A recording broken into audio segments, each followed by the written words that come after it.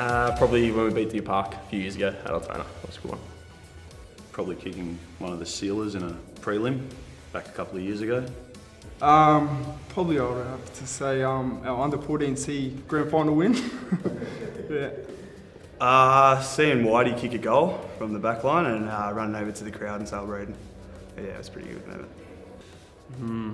Greatest moment. Probably last year when we beat Parkside, that was pretty good. Not a bad feeling. My greatest moment is probably winning my first premiership with North Ken, the club I originally come from. Yeah, so I mean we played juniors, didn't win a premiership, but yeah, 95 when we won the premiership was probably the greatest moment in football.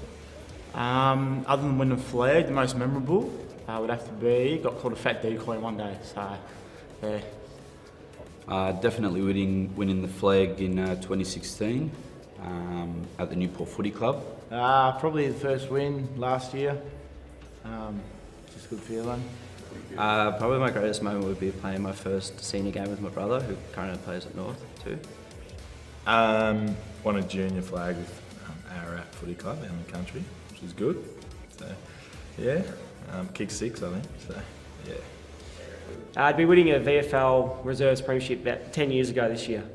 Probably back under 18s, won 2 flags in a row for Hoppers, so yeah, it was pretty good. Greatest moment would be premierships. I haven't had one with Spotswood unfortunately yet, but just premierships, definitely. We've won 3 of those, so yeah, they're good.